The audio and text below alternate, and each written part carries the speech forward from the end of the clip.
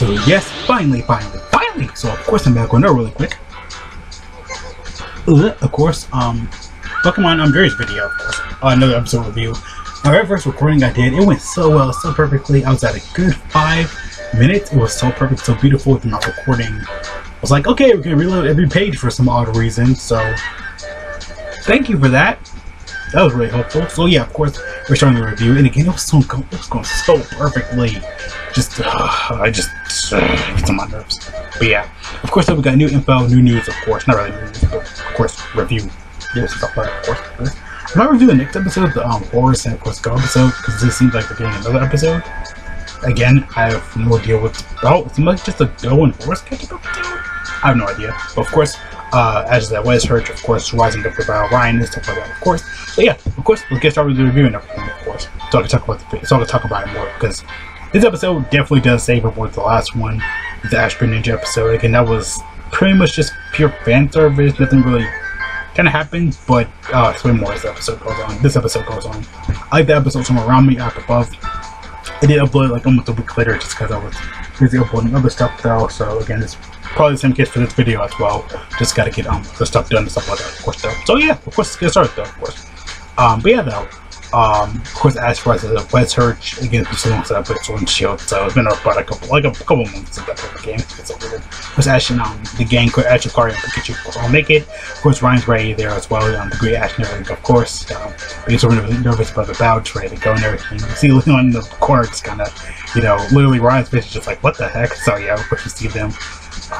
Just kind of go on. Leon just kind of was just there stalking everybody though. But of course, does a little magical pose. Of course, Ryan's just really works. He just wants he needs to be Ash pretty much, so he can move on to Leon pretty much. So of course, the Go's pretty much a cheerleader in the episode. I saw the leak little stuff for Go. He literally just a cheerleader the whole episode. Of course, they introduced Ryan and Ash. Of course, later Rumble and stuff like that. Pretty much like who's gonna win that Dynamax. Of course, Ash has the Mega Bracelet and Dynamax, while Ryan has pretty much a Dynamax on his side. Of course, Leon and everybody's super excited, ready for the battle.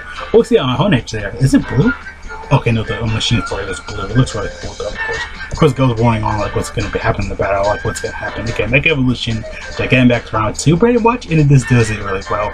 Again, the Ash episodes are really always good, because for Ash episodes, we know it's going to be a big battle, bonding method, training, getting Pokemon evolved, something crazy new. For him, while Go's will research, we're going to see what he's going to do with his research. We're going to see what he can do and stuff like that in his episodes, which is always pretty cool. Yeah, of course, we got another one for him next.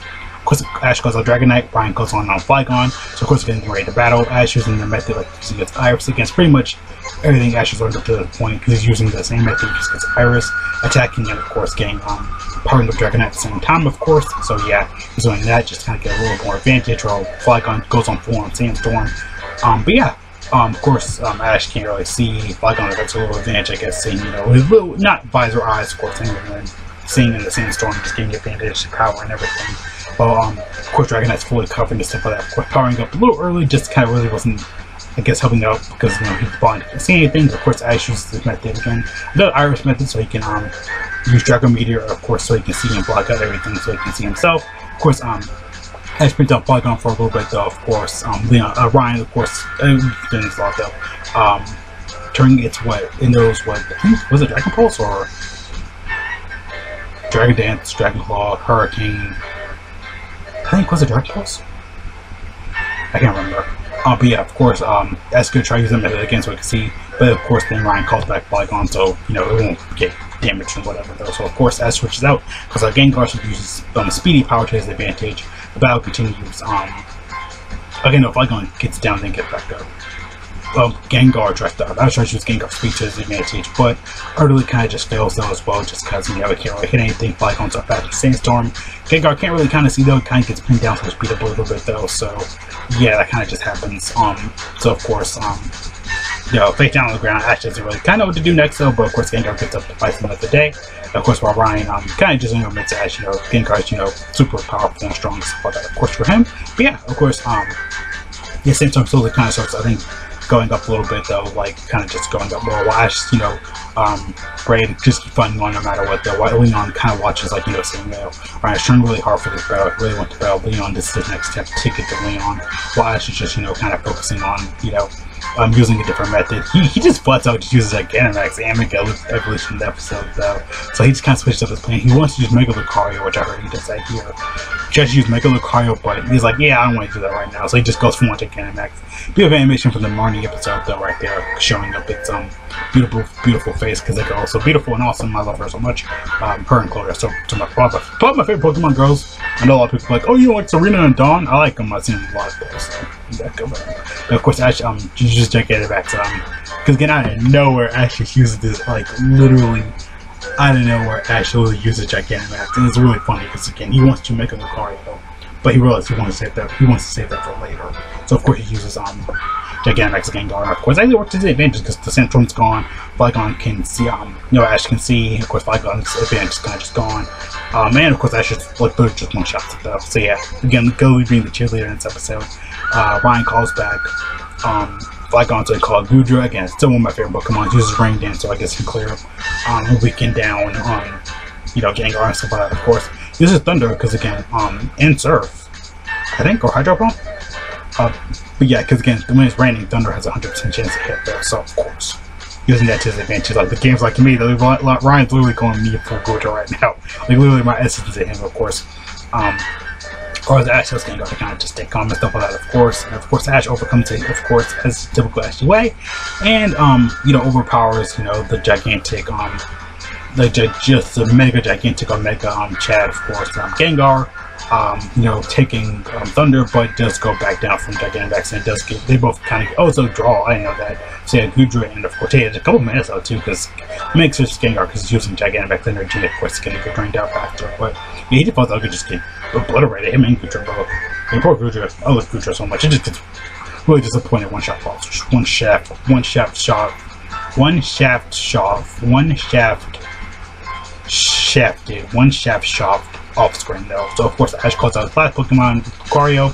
We're actually not using Pikachu in this episode, but it makes sense because Lucario was pretty much already, we've seen it already, 5 months out of battle at the Mewtwo, and of course, fan all the time. Yeah, he's like, yeah, we get that budget fan increase. But yeah, of course, Ash goes to Lucario. I think, was it Dugong? Dudred?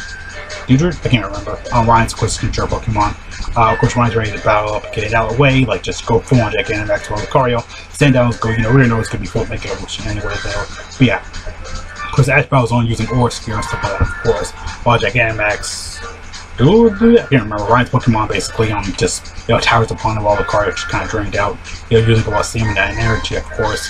While Ash, actually this episode's really cool right here. So Ash literally bonds with Lucario, just trying to find out a good point of attack, how him and Greninja connected. So it's pretty much literally because he mentions that him and Greninja connected like Lucario and him though. So of course Ash uses Lucario. He's being Lucario's pretty much bonds with them, connects with them, using the Kamehameha, pretty much Aura Sphere, like he did in the last episode, of course, with the Mega big Aura Sphere, of course, learning from that, using all the everything from every battle, every moment, pretty much building up to this, pretty much Lucario's time to shine. And he literally just, full on, even Greninja, kind of give him support too, they can feel a bond and stuff like that. Pretty much, even Leon kind of sees that as well, this is completely different.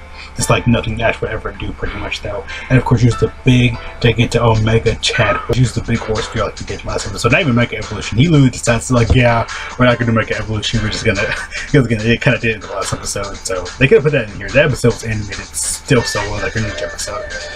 But yeah, again, it'll be Romer, somewhere I'll be Aberbo. Somewhere, of course, though. But yeah, then of course, Ash deals it out, destroys one shots on Ryan's Pokemon. Of course, Ash finally wins, so now he's in the rest class 8 though, of course, and go being the cheerleader in this episode, of course. And of course, Ryan gets a little bit more respect for Ash, so with that, of course, let's tell him that he,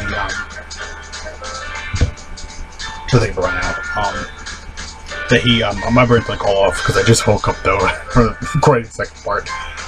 Then of course, basically Ryan just tells him don't give up and everything, of course though, so yeah. Of course, we actually get the Master Class 8 pretty much though, and really quick Ryan respecting Ash with the whole, Nugget Man. But yeah, of course, Ash can be confirmed already at this point. We already know the Master Class 8. It's pretty much every champion from every region, even on Lon's back, it was already confirmed anyway at this point. I thought I heard something. But yeah, at this point, we already know it's confirmed. We already knew Alon was coming back anyway, just because all the leaks and stuff like that, of course, and makes sense because we just got him in this episode. Not this episode. We got him literally in the last episode as a cameo, pretty much, appearance. And that was I feel like enough to push him to be like, okay, yeah, he's confirmed already. Again, I think we already knew the leaks and stuff like that, of course. So yeah, but yeah, what they all have in common, they're pretty much champions of all the regions. Of course, Ash being Alola, Iris, of course, you know, like she said, she was going to catch up to Ash sooner or later, and she really did prove her worth because she must have been fighting really hard to get up to Ash. I really want to see a rematch between them. I like seeing how stronger they got together, pretty much. Yeah. All these guys have come to all the champions, region champions, pretty much. Yeah, Lance, Steven Stone, Leon, of course. It's actually looking at the Rising single, like what other pretty much future opponents he has. We've already seen Cynthia already. That was already teased like so long ago. Of course, you see Leon already. Again, it's pretty much every champion leader from every region, pretty much. I like that though. So yeah, again, the match at Class A has been fully confirmed at this point, though. Yeah. Not a bad episode and stuff like that, of course. Again, beautiful animation like the last episode. Again, pretty much like it's good. The last episode was kind of built up to this moment. Even Greninja being here, it'd be cool like a Greninja, which just wasn't in the last episode. We just kind of like, okay, yeah, we just have it here, pretty much though. But yeah, not a bad episode. It was actually really well animated. I think it was really good. Again, building up the story from the last episode to this one was really well done. Yeah, some of the video cutting out that usually just happens with episode reviews now, but I don't mind. It's just 2 parts I got to edit together to that much editing. But yeah, not a bad episode. I think it's really good.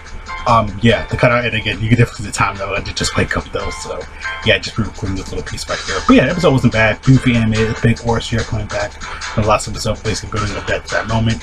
Every challenge Ash has built up to this point is this episode as well. Close to we had the big Oris here from the last episode. We got the Iris, then we got the Karina episode with dancing the Dragon Dip, of course, doing the attack and just being stronger as a result. The Dragon Meteor, the Sandstorm, again, the Gengar from the Alistair / of course, Marlene episode, kind of building that back up.